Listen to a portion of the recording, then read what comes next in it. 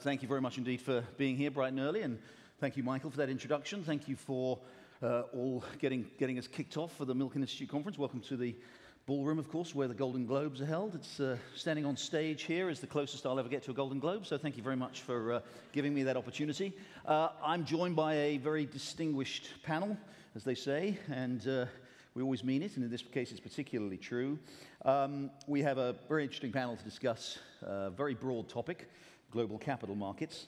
On my far left, most of these people don't need any introduction, so I'll just quickly identify them. Scott Minor, do you know, Managing Partner and Chairman of Guggenheim Investments. Next to him, Mary Callahan Erdoes, CEO, JPMorgan Asset Management.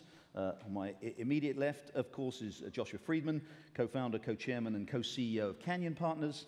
On my immediate right, Ning Tang, founder and CEO of CreditEase, fintech wealth management company in China.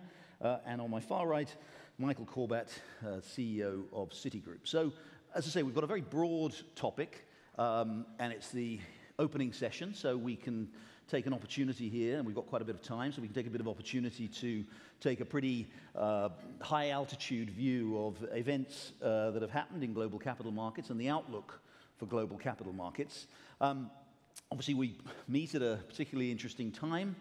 2018 started off with very, very high hopes for the world economy, for global markets generally, coming off a very strong year in 2017 around the world.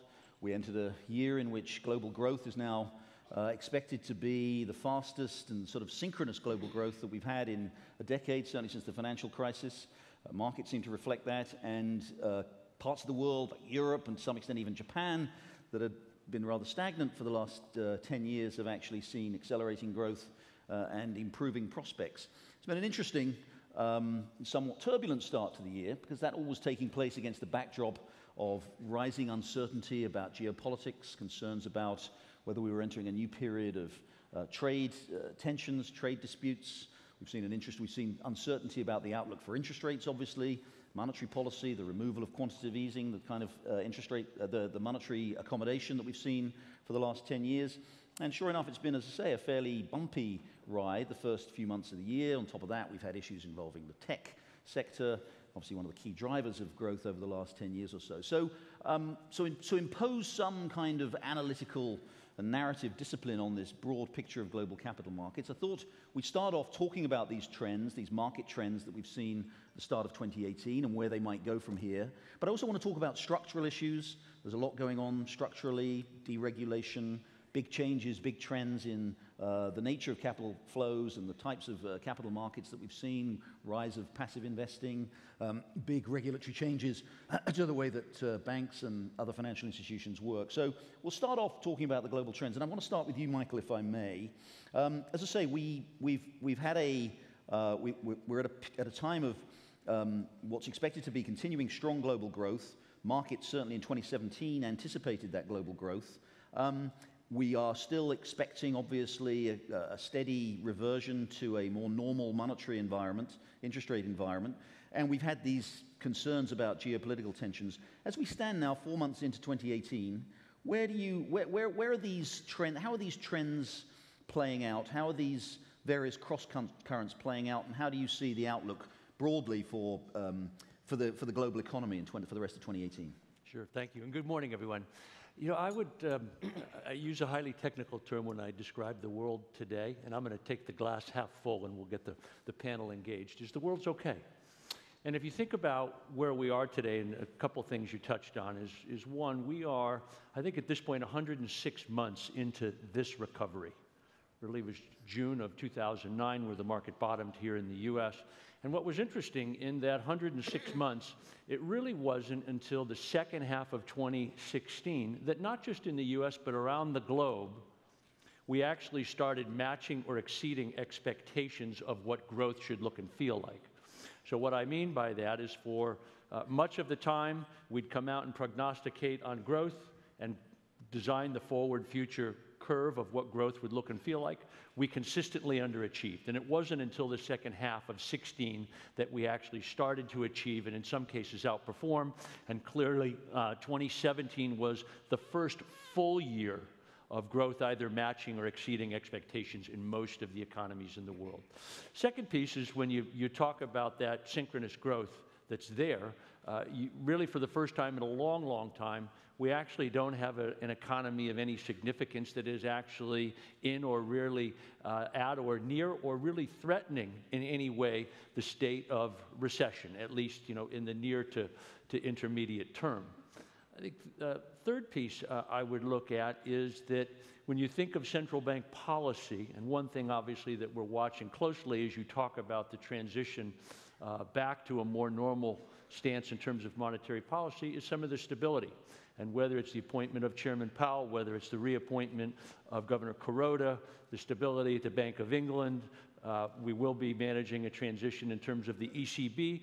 But what we see governing central bank bodies that are likely to remain consistent around the stance that they've taken. And so we shouldn't see any significant curves in the road.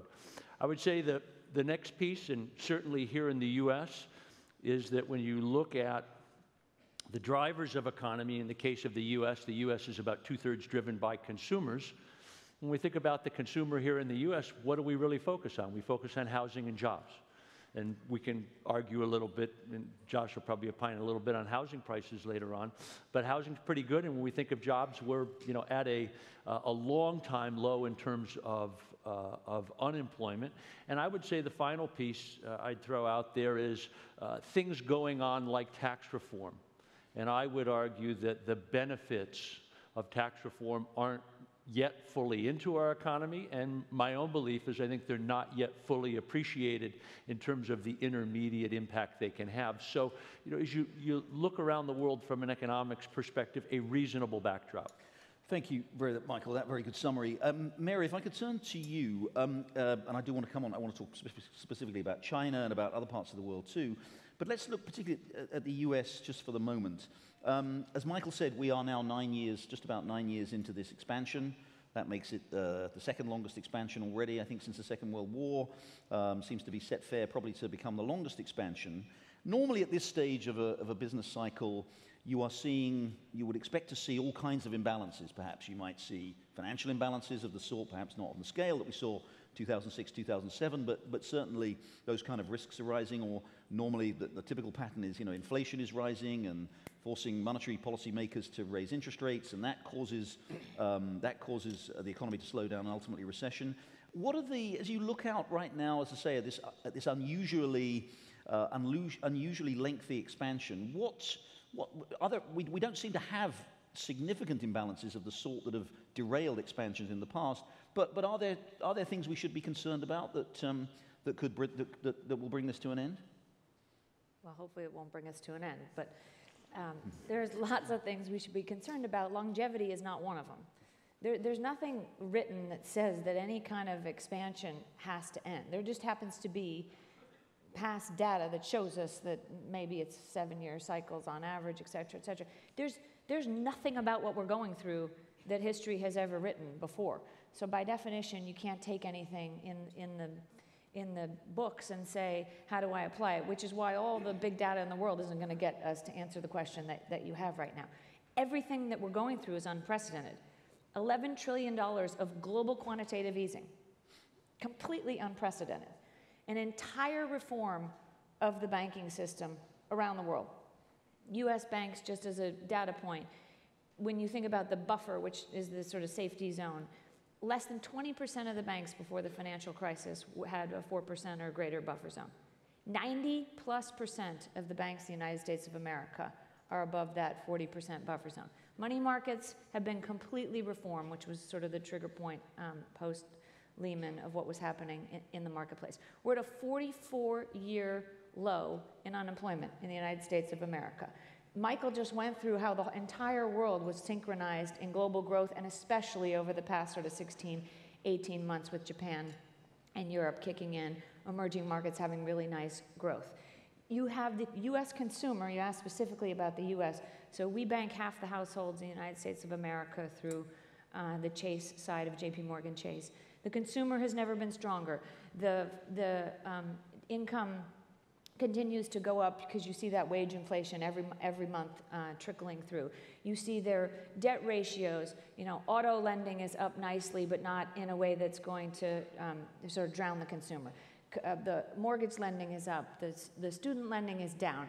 The ability to pay their bills is in a great state. And then, oh, by the way, just as Michael said, now you take a completely unprecedented tax cut to the largest economy in the world, and you try and calculate that all together, there's just no way you know. So you have to sit and you have to use nothing about the past to be able to predict the future.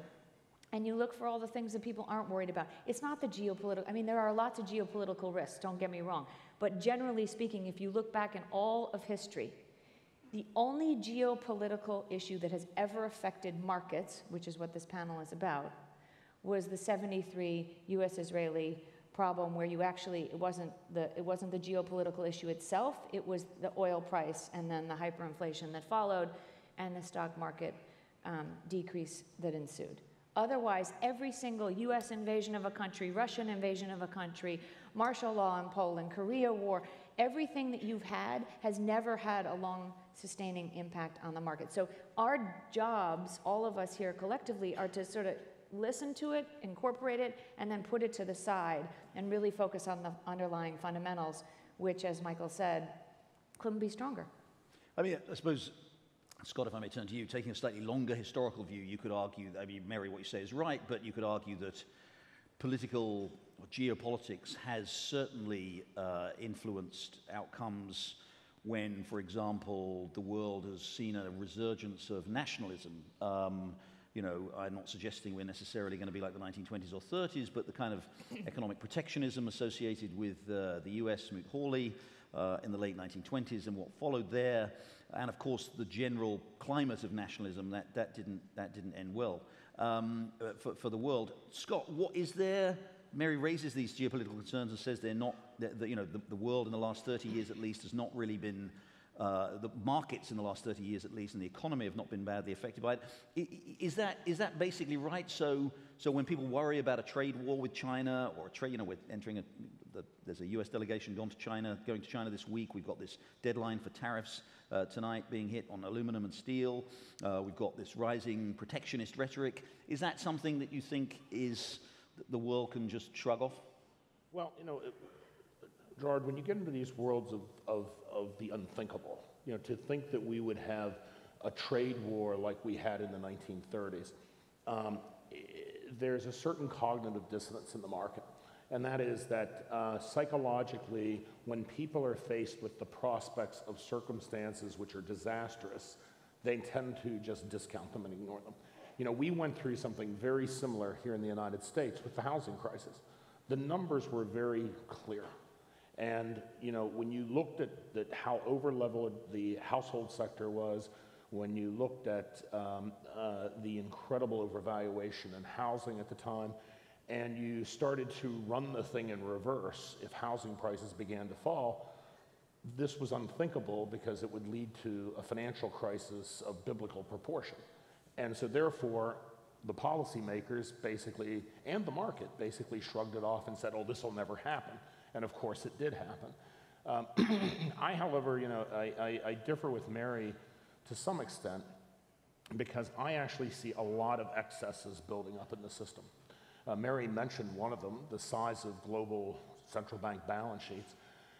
But, you know, in addition to that, you look at corporate lending.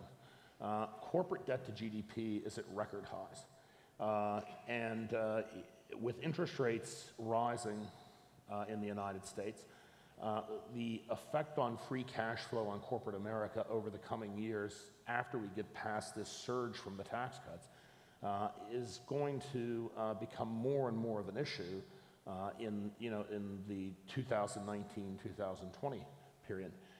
You know, in addition to that, I look at labor and immigration in the United States. We are starting to reach chronic shortages of workers in key parts of our economy.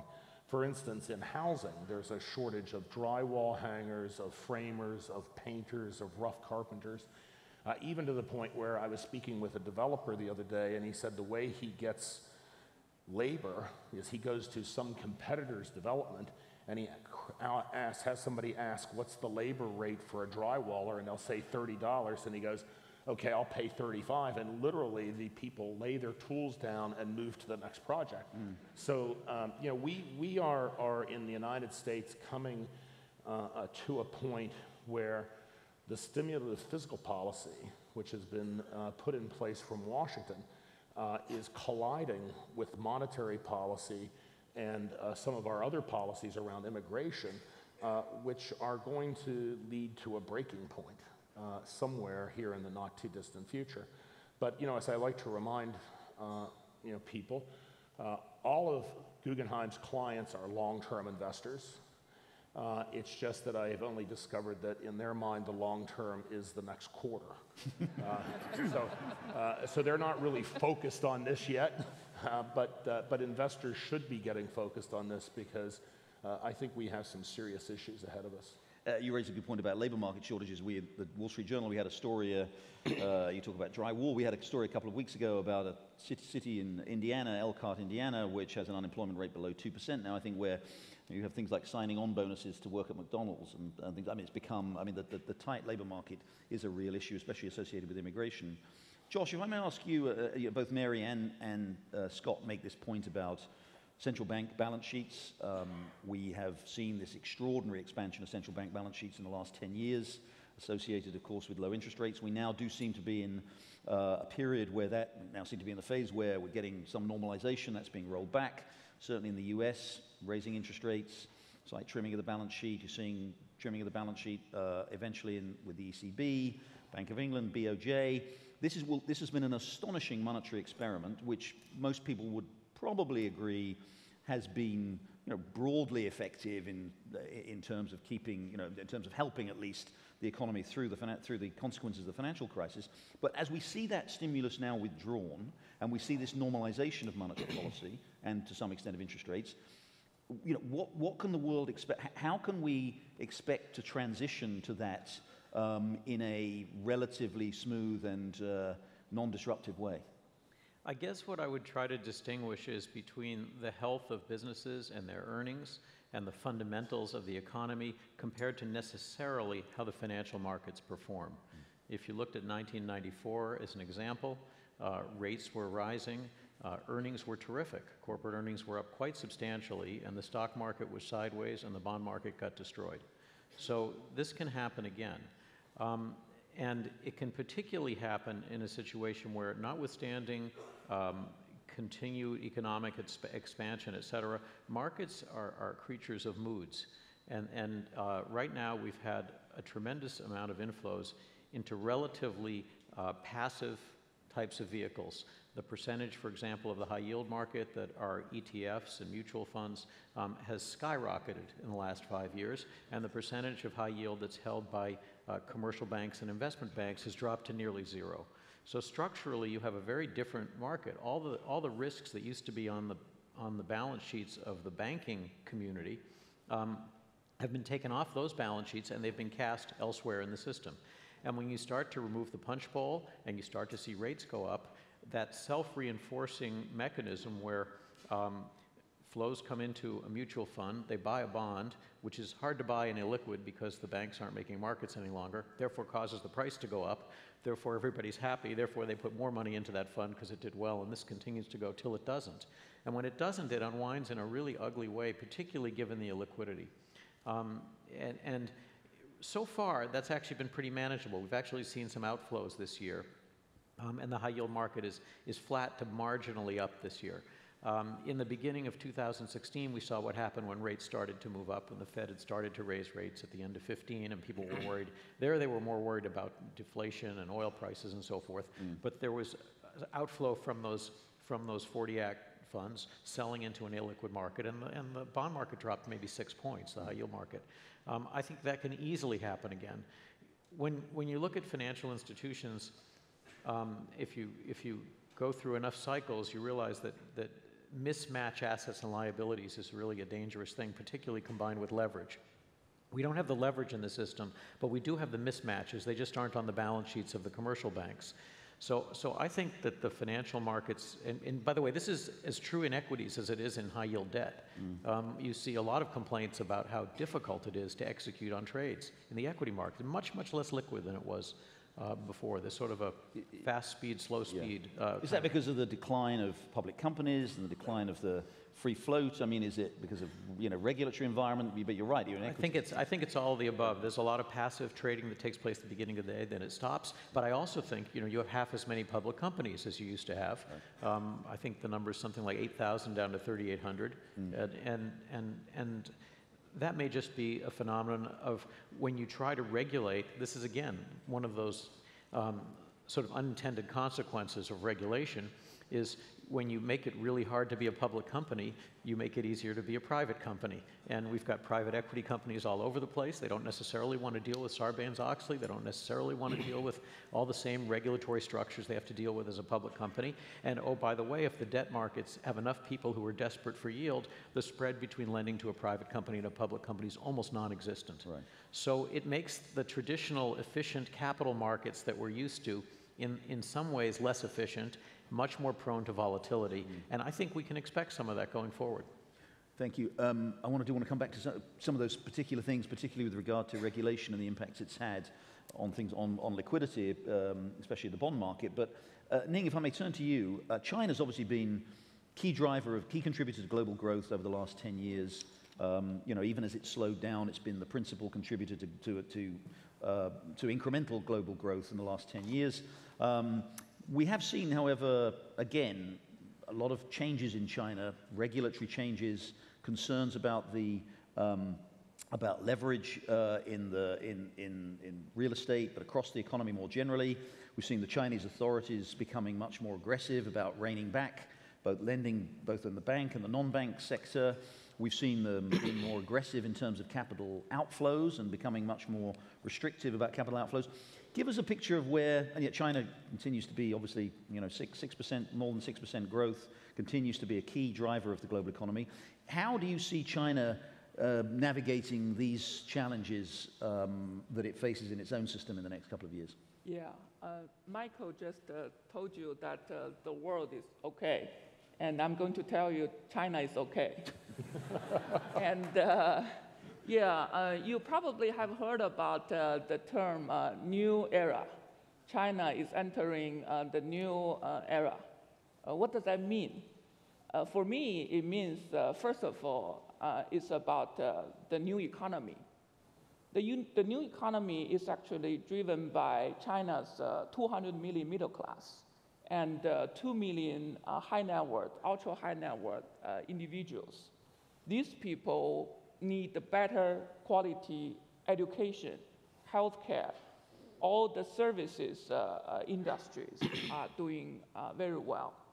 And for high-end clients we have, they send their kids to US, other parts of the world for better education.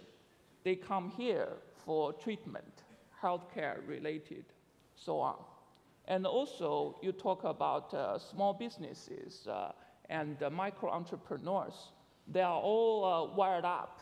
Yeah, digital transformation is very key for Chinese small businesses and big businesses. So our high net worth, ultra high net worth, clients, they are successful entrepreneurs, making money from traditional industries like manufacturing, importing, exporting, real estate, and so on. But what are they thinking about today? They are thinking about, one, how to digitally transform their businesses. Two, how to do global asset allocation, not just investing in China, but investing globally. Three, how to think about inheritance, how to pass on their wealth, their value system to their next generation. This is the single, I think, very interesting moment in mankind, human history, that so much wealth has been created in such a short period of time. Now it has to go to the next generation. And these 2 million people haven't learned from that, from their parents who were very poor to begin with. So I think, in the new economy, driven by middle class, high net worth, and also by technology applying to small businesses and big businesses all alike, I think it's very strong. I think another observation is that the new economy is asking for a new financial system where the past several decades you see banking dominant financial system in China is going to shift to more direct investment, capital markets, venture capital, private equity, all these kind of like financial elements supporting long-term development, supporting innovation, supporting technology, because you cannot expect a tech startup to pay you dividend every quarter, to give you money back after 2-3 years. It requires 8, 9, 10 years, even longer company building, which requires patient capital, long-term investing. This is very new to Chinese investors and regulators. Yeah, so people, and Scott talked about like, here investors are long-term meaning a quarter, right? In China, long-term meaning same day. Yeah, so how to really make the investment community really longer term, really understand the importance of asset allocation. I think you guys can play a key role. China is opening up. Right, so I will see you more often in Beijing, in Shanghai. Yeah, and lastly, I think the new financial system, the new economy, all the bottlenecks can be really addressed by utilizing technology.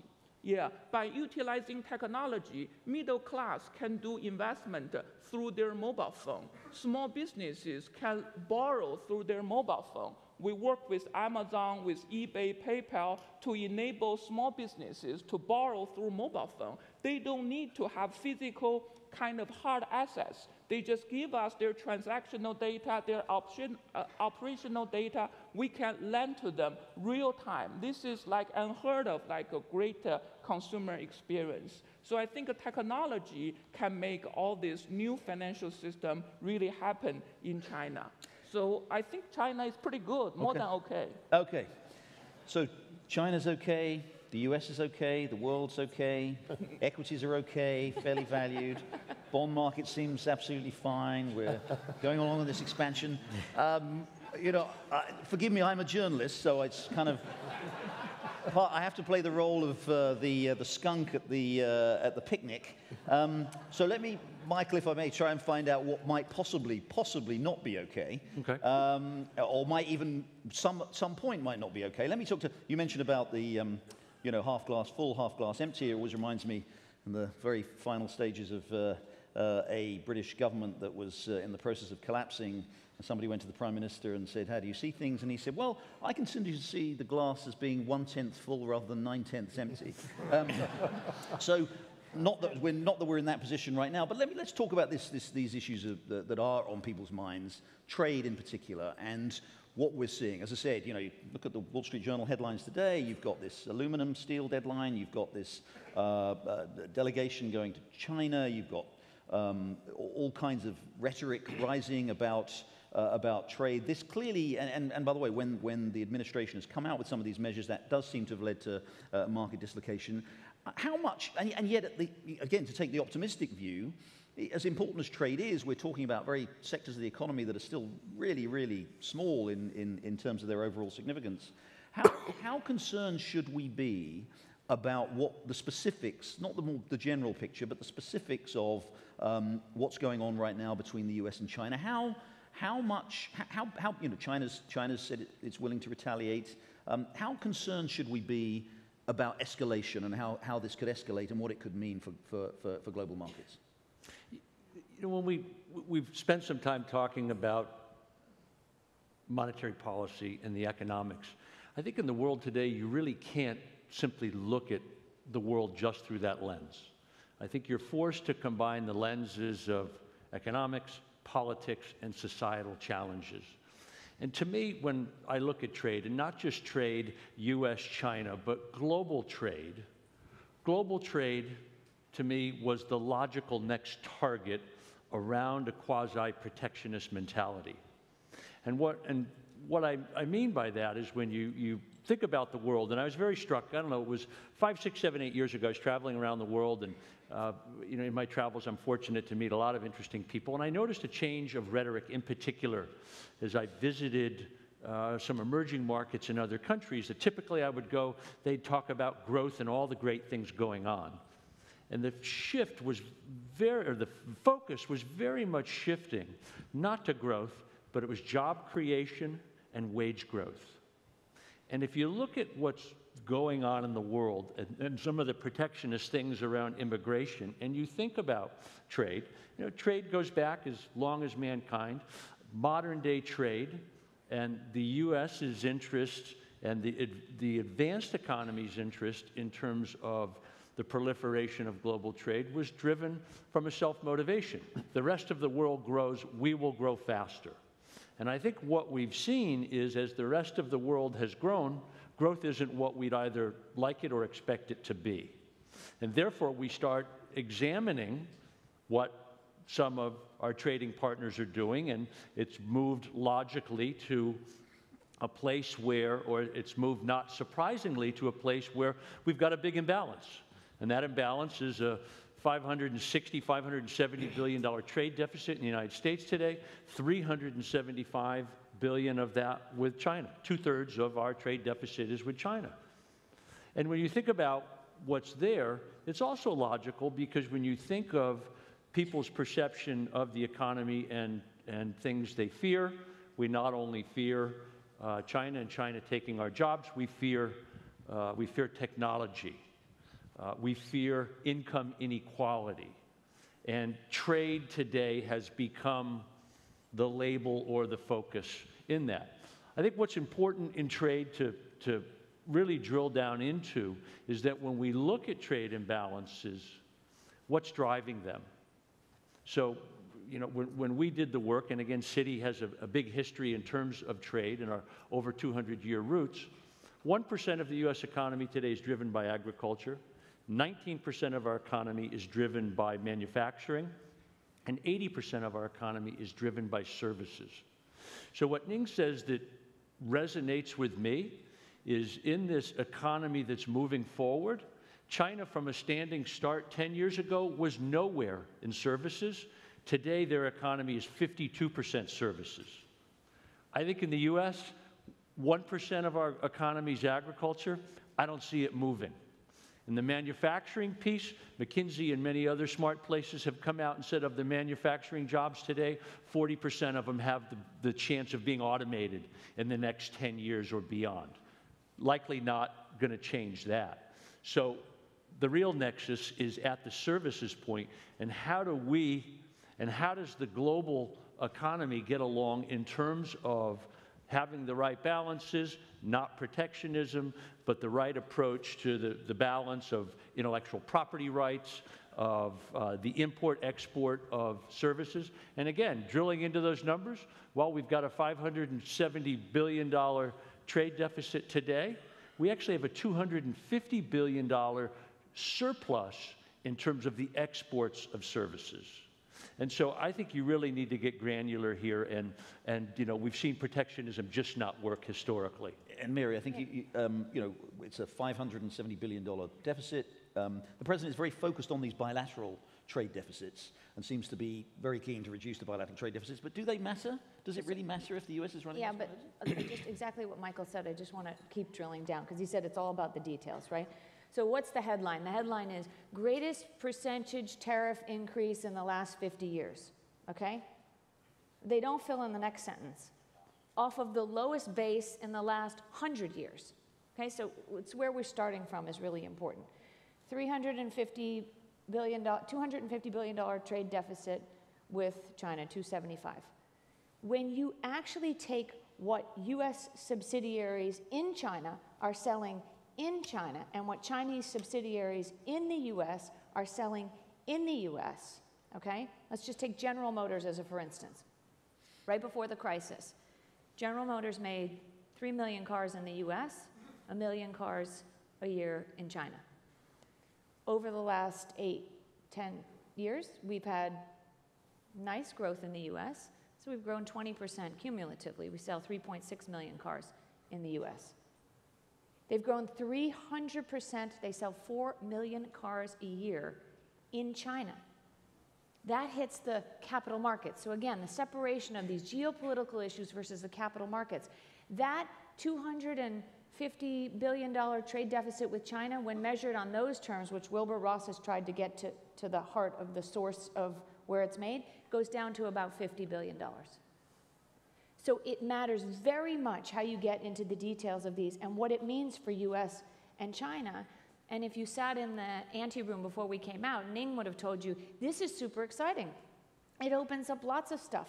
Much more trade, dialogue, everything will happen. As a matter of fact, some things may accelerate with the rhetoric that's happening and the nervousness to get things cut and done before anything does happen. So I think, and each industry matters very differently, but I think there are going to be some very strong endgame winners and some endgame losers, and it's all going to matter on how you play that out in the capital markets and the stocks and the bonds that you pick to be able to benefit off of that. Scott, you could argue that the last 40, 45 years we've seen one of the greatest periods of liberalization, global liberalization that we've seen in, certainly since the period before the First World War, let's say, and, liberalization of trade in goods and services, liberalization of capital markets, liberalization even of people, of movement of people, mass migrations. Setting aside these particular disputes right now over aluminum or over steel or over the bilateral trade deficit, it does look, doesn't it, as though that perhaps for political reasons, for broad cultural, structural reasons, maybe that period of almost continuous liberalization has come to an end. I mean, do you agree with that? And if so, what are the consequences? Well, let me put it this way. I won't say that I agree with it, but I'm extremely concerned about it. The perceived imbalances of growth in the world, because we have seen great nations like China emerge and become world powers, is threatening in a lot of ways to the established leaders. And yet at the same time, there is no doubt that the emergence of China, as an example, has had a very positive influence on the quality of life in the United States. The availability of manufactured goods in China has reduced their costs here and increased our standard of living. Now, some will say that's a threat because that's taking jobs from American workers, but yet the United States is a dynamic economy which has created lots of new industries over the last 30 years. And the jobs that we see today, for instance, in Silicon Valley, at Google, or any other number of firms, were completely unmanaged 30 years ago. And so, my view on this is that we are risking a number of things, and especially as Americans, we are risking a number of things. First off, there is a reason why the United States has a structural trade deficit. And the reason for that is because the world wants to hold the dollar as a reserve currency. Mm-hmm. And so therefore, the demand for dollars overseas, for investment, for capital, for all the things that it functions as, which enhances our quality of life, which reduces interest rates here, which elevates our stock market, is actually something that accrues to our benefit. If we get to the point where we insist that we can have no trade imbalance, then what we are basically saying is that we no longer want to be the reserve currency for the world, because there is no way to pump the dollars into the world unless we do it through trades and services. That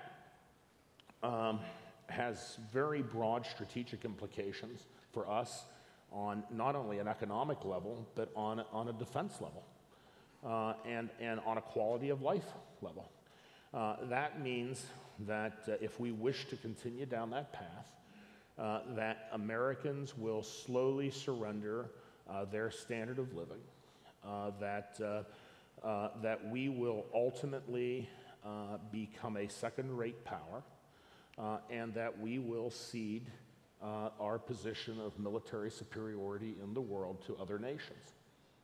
So these are very serious consequences to the policies that could go badly for us if not well managed. We'll come back again to issues particularly on the dollar and capital flows. But Josh, if I may ask you just quickly, I do want to talk a little bit about growth. We've got used in the last 10 years since the financial crisis to lowered expectations for growth in what we used to call the West, in the US and Western Europe. Estimates of trend growth in the US have gone from 2.5, 2 3/4 down to maybe 2, perhaps even lower. A year ago, President Trump came in and said, no, that's not true. That's defeatism. That's kind of, that doesn't reflect the great potential dynamism here. Comes in, big tax cuts. Growth does seem to have picked up a bit. What do you think the US? Do you think that lowered rate of growth is still essentially still the trend growth, or do you think the US can actually go back to the kind of rates of growth that we saw in the 1990s, for example, or even perhaps even going back further beyond that? Michael and I had a funny conversation about this in Switzerland in January because the president was shooting for 7% growth. So citing China and India as a couple of examples of large countries with large growth. Never mind, the starting point is relevant, however. Yes. I guess I think that there are a lot of things that can interrupt growth, and I am more concerned maybe than some of the other panelists about some of the fragilities and instabilities. And I think beneath the surface of growth, you have to look at where the growth is from, and there are certain industries that are decidedly not growing and other industries that are growing. And when you have those big disparities between what's going on in certain industries and what's going on in other industries, it does produce political processes that are, at the very least, very uncomfortable. And obviously, if you have growth rates that are being accelerated by deregulation, by lower taxes, by repatriation of capital, by capital expenditures that are being treated favorably in the tax code, so they're being accelerated, those have a way of fixing a lot of issues. And economies such as the US economy that generally are free market types of economies, while they have a lot of discomfort along the way in specific sectors, they generally adjust pretty well. All the predictions about technology increasing and unemployment immediately skyrocketing have proven, so far at least, to be totally wrong, because jobs have been created, unemployment is down, and labor participation is finally actually increasing. So far that's actually worked out pretty well, but it does concern me. And yet there are demographic factors, right, that have also been suppressing growth in the US and in Japan, obviously, and in some extent in Europe. But, setting aside 7% growth, which would perhaps be nice, you would agree that the US can probably do better than 1 3/4, 2% growth. I absolutely agree they can, but I also think there are things that can interrupt it, and I think political processes can easily interrupt it. And I think if you reverse to policies that are not pro-growth policies, you'll have slower growth. And I think that the sectoral imbalances that take place along the way create those political pressures. So it's a delicate balance, and I think one that can easily go off kilter. Ning, I want to talk about, as we said, some of the structural issues that we're facing, some of the big structural changes. China, you mentioned a little bit earlier, has been going through that. You have a new economic leadership to some extent in China since the People's Congress at the end of last year. Tell us a little bit about what this new Chinese leadership is trying to achieve as China transitions to this somewhat slower rate of growth, more consumption-led, less export-dependent growth. What are they, and of course addressing some of these imbalances in the financial system, what is this new Chinese leadership trying to achieve over the next 5-year period? Yeah, if we look at the 19th Party Congress, what the Congress said is quite clear. The Chinese economy, Chinese enterprises in the new era will be driven by technology, will be driven by innovation, will seek sustainable development, as opposed to really like traditional ways of growth. And so I'm quite confident that the whole country, the whole economy is going toward that direction. And also, put that aside, let me add to what some of the discussions we just had. I think I'm quite confident about the US leadership in the context of China emerging. Because one is about innovation. Yeah, each time I come to the US, we have an office in Silicon Valley, San Francisco. I really enjoy the tremendous innovation taking place here. It's a great sunshine. Probably that's a key reason why a lot of innovation is happening in this part of the country. And secondly, I think some of the issues that US is facing, or US and China are together facing, and the new leadership of China is trying to address, is that how to share the pie, distribute the pie more fairly between China and the US, and also in the US context, like the upper class, middle class, lower class, how to share the pie, because the bigger pie is a result of our joint effort, right? And so I think this issue is widely known, and what's good about the US is that all the issues get surfaced pretty quickly. And furthermore, many, many people, all kinds of organizations, including Milken, try to address them. Yeah, this is very good. If you have like all the smart people, all kinds of organizations, government, non-government, think tank enterprises trying to address some focused issues, I think you'll see pretty good progress. And I think China is doing the same. Probably as we speak, they are in the high gear negotiation somewhere in the suburb Beijing. Yeah, so I'm hopeful. Mary, let me ask you about some of the structural changes here. We talked a little bit, but I'd like to hear a little more about it. The shift from active to passive investing. Is that just a function of the economic cyclical trends that we've seen over the last 10 years, and some of the things also that Josh was talking about? I mean, how deep-seated is that, and what implications does it have for wealth management, but more broadly for some of these questions over capital market flows? So if you take $11 trillion and you throw it at the markets, what do you think you're going to get? You think you're going to get the whole thing just moving together. It's a little bit like Los Angeles real estate. Like, the whole thing just moves. $5 million houses go for $100 million, and they were $5 million just a couple of years ago. So it's just like the market doesn't discern this. And you made a comment about the volatility, and volatility is going to come back, and that could unravel things. That's not going to unravel things. That's going to just go back to normal. So Scott and I are on the Fed's investment advisory board together, and just last week we had a presentation from one of the largest hedge funds in the world come and talk about volatility. And here's a stat I didn't know. Maybe you knew it. Volatility, on average, and again, there's a lot of things that aren't average anymore, but on average, 1 to 2 times a week in the past, the stock market would have a plus 1% move, either way, okay? 1 or 2 times a week.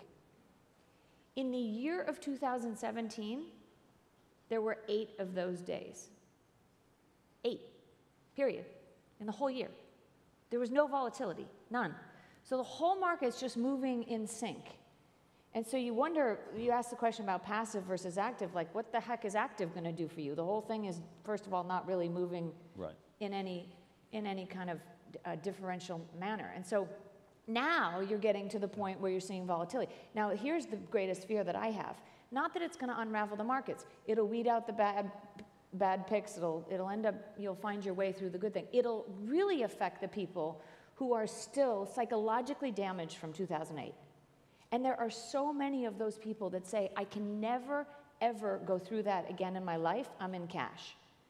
And then you get this nice market that's enticing them to come back. They put a little bit back, and now you get 2018. Everyone fears going over 3% on the 10-year. What's that going to mean? Is it going to unravel everything? You start to get some volatility, maybe once or twice a week again, and people say, that's it. I can't handle it, I'm out, like a week like last week or 2 weeks ago. And they just say, forget it, this is too complicated.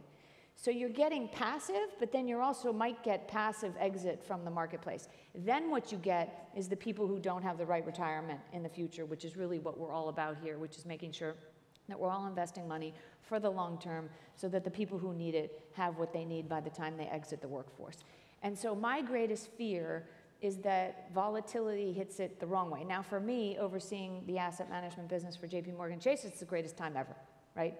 All of a sudden, you go back to our analysts believing that it really does come down to the work that gets done on an active basis, which is you look at CEO A and you look at CEO B, and you say, if I look at Mike Corbat and I ask him, what's he doing before the tax cut gets enacted, and he tells you, I'm doing this for the employees, I'm doing this with the foundation, I'm doing this with buybacks and dividends, I'm doing this with one-time bonuses, and he's got a plan, and you go to CEO B, and they're like, not sure yet. You know exactly how you're going to invest in the future. That's all, that doesn't come from a robot. I think that was a recommendation, by the way. Thank you, Jerry. Well, let me ask Scott, what's driving this renewed volatility? Is it just a reversion to, as Mary said, Mary was talking about it, normality? Is it a kind of a reversion to normality? Can we expect to see this continue, or are we going to go back to the kind of remarkable low volatility environment we had last year? Well, I think it's two things. One is, I think the volatility is going to pick up. I think it's the receding of global liquidity. As we go through quantitative tightening in the United States, as the ECB is sort of slowing down its purchases, and even the Bank of Japan is tapering despite what they say, this huge amount of liquidity being taken away from the market, which I think has muted volatility and made it a much more boring world for people like me or for Josh. I think this is going to increase as the monetary authorities continue to move away. The thing that I'm concerned about, which is sort of the corollary to what Mary's talking about, is a sudden discontinuity in the market. And I think a lot of that would be driven from passive investing. You can see the peculiar way in which securities are trading. For instance, in the high yield market, Toys R Us went bankrupt last year. That security was trading within 2% of its par price up until about 6 weeks before the bankruptcy, and then it fell by 80%. Now, what happened? Toys R Us didn't go out of business in 6 weeks. What happened? My hypothesis is that the security was removed from the index, which is used for passive investing. Is that a rating agency problem? Well, the rating agencies had already been downgrading Toys R Us.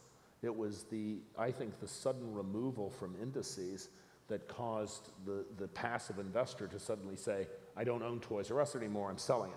Right. So there was no credit decision, there was no analysis, it just happened. Now, but it can magnify, it can actually magnify the movements and the volatility when you get things right. And then when you layer this into the growth of passive investing over the last 10 years, especially in areas like exchange-traded funds, where you have people who are just throwing money at sectors based on passive investing, and you find out that a lot of the underlying securities in these exchange-traded products are less liquid than the exchange-traded product itself. So, for instance, if you buy an ETF that invests in bank loans and you want to sell it, you can get your cash back tomorrow as an investor. As a guy who manages bank loans, it will take at least 2 weeks to get cash for these bank loans. So you can see where if suddenly there is some abrupt discontinuity in the market where you have a crisis of confidence in a peculiar sector of the economy, sort of like we did in what happened with energy 2 years ago, you could see an abrupt run on these types of securities, and we could have a liquidity problem. Josh, you mentioned, and I just want to touch on this a little bit more, the decline of public markets, the growth of private markets, decline of number of public companies, the growth in alternative investments. Is that something that's just going to continue? Can we expect that trend to accelerate, or again, is that something that we might see a change there? Is there something that you could see some reversal. Certainly, deregulation helps restore public markets. There's no question that some of the privatization has taken place precisely because of the fact that it's more difficult to be in the public domain. In addition, things like the Volcker rule, for example, where banks, buy something and then they have to figure out later on if it was okay or not. And then you have different regulators telling you different things about how this is supposed to be interpreted. There has to be some certainty about these things. Otherwise, you're going to simply get a withdrawal of liquidity provision by financial institutions that are regulated. And that is exactly what's happened, and it's happened clearly in the debt areas, and it's happened in the equity area as well. So I think if you get more clarity, if you continue to get some deregulation, I do think this could maybe mean revert a little bit. But meanwhile, the amount of capital that's been accumulated for privatization is enormous right now for taking things private as a U.S. sense of privatization. So those are countervailing factors. But I would expect it to maybe return a little bit more to the mean. But I'll tell you, right at the moment, it's very clear why many companies don't feel like accessing the public market. It's simply life is easier. Right. It's even easier to raise capital in the private market in great swaths of the economy. Liquidity in the private markets is incredible, simply partly because of the scale, is actually addressing what has been traditionally one of the biggest challenges in the private markets, right? Well, the private market liquidity's gotten better, and the public market liquidity's gotten worse. So there's been some convergence. You talked about banks, and I want to ask Michael, you've gone through 10 years of some very aggressive bank regulation, some eye-wateringly tight regulation in the last year or so. Obviously under the Trump administration, we've seen a considerable relaxation of that across a number of fronts. I'm sure as a CEO of a major bank, you probably don't think there's any danger that the pendulum is going to go too far in the other direction. But how would you characterize it right now? I mean, is this move back towards a slightly kind of looser hand on capital and on some of the other measures that this administration is talking about? Is that moving in the right direction for you? Yeah, I would actually phrase it slightly different, that we really haven't seen much of any repeal or move back in terms of regulation. But I think what we talked about going in, and I think you've heard fairly consistency from the industry, we're not saying for Dodd-Frank to go away or regulation to simply go away. A lot of these things were put in place for the right reason. But the most important thing that really has happened, at least from what we see from our perch, is the tone from the top has changed. Meaning that, again, we deal with our regulators quite a bit. They've got tough jobs. But the historic lack of willingness to accept or believe positive intent has changed in terms of coming through. We've got a lot of people working very hard to make sure that we as a company, we as an industry are compliant, and that tone has changed. I think part of the challenge, and likely why things have moved a bit slower, is the time it's taken to get people in the seats, that we're going through and I think about to be finally finishing a complete evolution of the chairs or heads of most of the major regulatory bodies. And in many cases, it takes unanimity, or it takes at a minimum a considerable quorum to change some of these things. But I think the work that was done by Secretary Mnuchin and the Treasury staff in terms of the papers, the white papers that they put out, and some of the things that are being contemplated, I think are actually quite logical. We've got a couple of minutes left. One topic we haven't talked about is technology, financial technology, changing technology, and how that's going to change the way all of your institutions work and the way money works more generally. At the end of last year, whenever you went to a conversation with anybody around the world, there were only two things they wanted to talk about: Donald Trump and Bitcoin.